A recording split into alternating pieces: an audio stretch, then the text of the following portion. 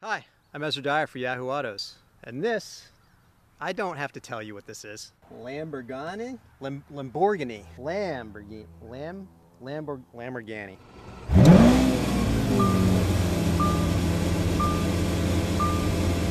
Oh, we need to get gas first.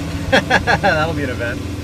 Let's go, Lamborghini. It's not about being comfortable, that's for sure. They get rid of the radio. The seats are shells. No cup holders, I mean, come on. Although they will put the radio back in as a no-cost option if you so desire. But who needs a radio when you've got this to listen to?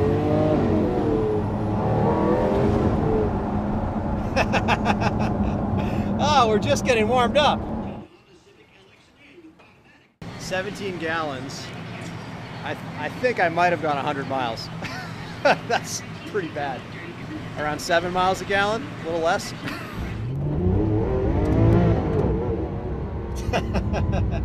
I'm told it's loud from the outside. Doesn't sound that loud in here.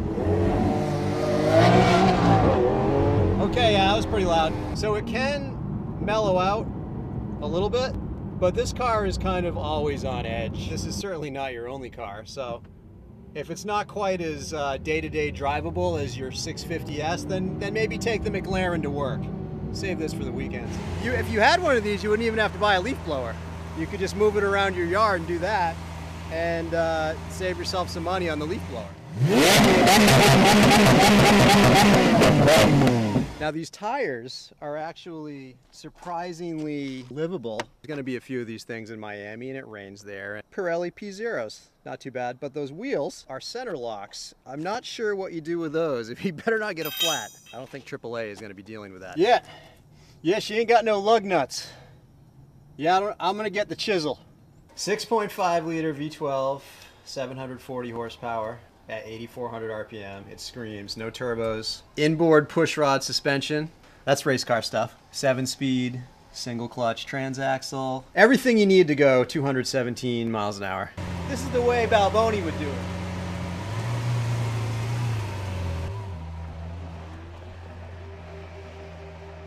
This car seems reasonably practical. Let's go get a coffee. Good morning, how can I help you? Can I have a medium coffee with milk, please? A medium coffee with milk? Yep. How do I do with this coffee? It's easy to enumerate the ways in which this car is imperfect. It has a single clutch transmission when everybody's gone to dual clutches by now. It gets horrible fuel economy, it's cramped, you can't see out of it. It's relatively heavy. Last but not least, its little brother, the Huracan, will give it a pretty good run for its money speed-wise. But none of that really matters, because this is the top dog Lamborghini. It's got Lambo doors. Look, we're driving around and people are jumping in for rides.